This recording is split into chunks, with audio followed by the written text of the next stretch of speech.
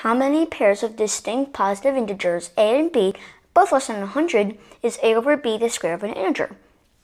Now, here, well, if we're taking distinct positive integers, and if they're less than 100, well, that means if you're dividing them, they can't get bigger than 100, meaning this a over b is less than 100. So like we can't go like from 4 like 105 or 101.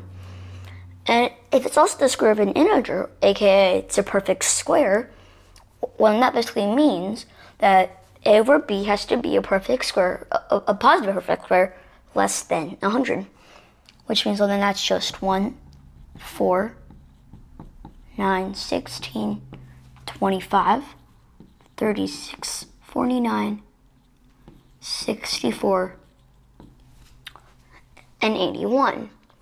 Well, first of all, I'll start small. 1, well, that means a over b and b are equal, and well, they are distinct positive integers. So 1 is out of our thoughts. Well, for 4, let's keep track of that. I'll make a little chart for what a is and for what b is. Well, first of all, a can just obviously be 4 and b be 1, since 4 over 1 sure enough is 4. Or a can be 8, b can be 2. Now, this just keeps going on and on forever, right? Since, well, not forever, for a long time. Since, well, 12 and 3, 16 and 4, and so on and so forth. But we don't even like really need to write like 20 or so or whatever, 20 or so of these, since we just need to know, well, for whatever number b is, well, then a is just 4 times that. So like, for example, you know that like for the, if a is b is 25, well, then a is just 100, since usual 4 times 25 is 100. Just like how 4 times 3, 4 times 3 is 12.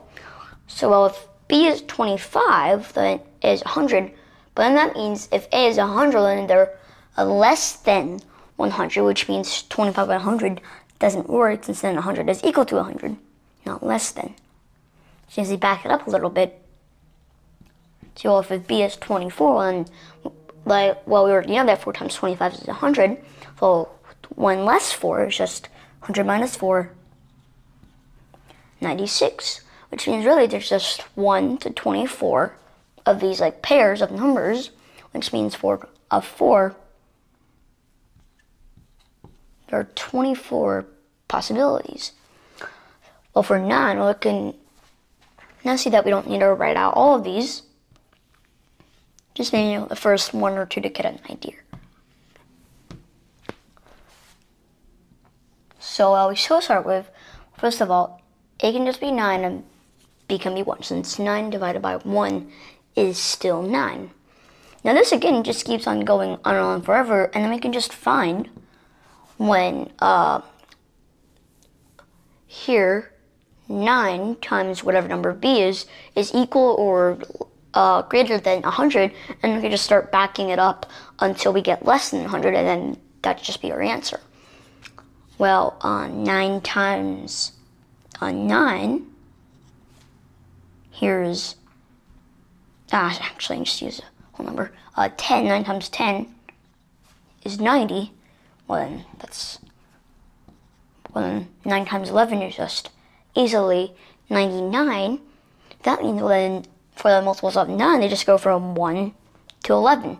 Since, well, 9 times 11 is obviously 99, which means for 9, well, then there's 11 options for 9.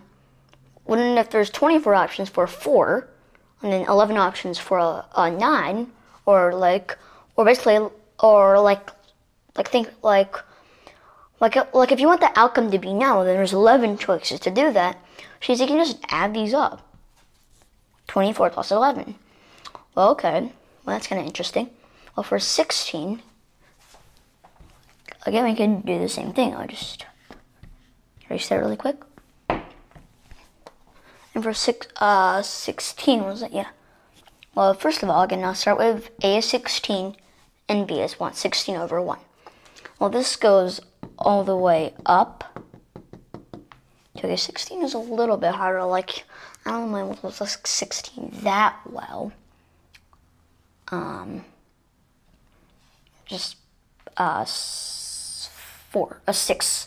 6. So that looks kind of close. 6 times, right? No, 16 times 6. Well, 10 times 6 is 60, plus 6 times 6 is 36, so 60 plus 36 is 96, and well, 7 times 16 is just going to be way over 100, which means I kind of got it.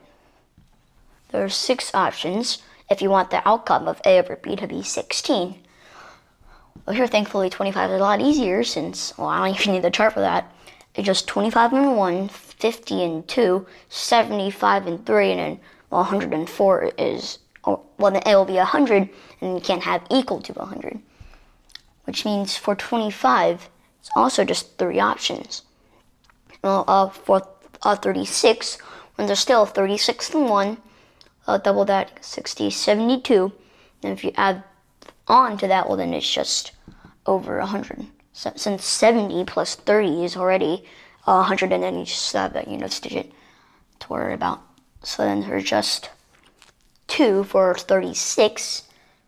For 49, well, then if you double 49, you get 98. So really close, but you can still get 2, right? What is it? 49 and 1 and 98 and 2. And if you double 64, you go way over 100, like 120 something. In fact, to be accurate, 128. But in other words, it's just 64 and 1. And for 81, it's not hard to know that there's just one choice for that, 81 and 1. Since if you double that, you get something close to 200, not 100. So, and then basically, this is all the choices we had, right? Since these 4, 9, 16, 25, 36, 49, 64, and 81 are all the possible outcomes for A over B. They're all the possible outcomes. And these are all the choices or the possibilities or the number of ways you can get each one of those outcomes. So we don't overlap, we don't miscount anything, since, well, again, you can't get lonely one over there, and you can't get 100, which is, well, then you just have like 100 over 1, or, well, you know, so you get my point. One of those, I can add these up. 24 and 11 is 35, plus 6, 41, plus 3, 44, plus 2 is 46, 48, and 1 is 2, which means you get an exact number of 50 states.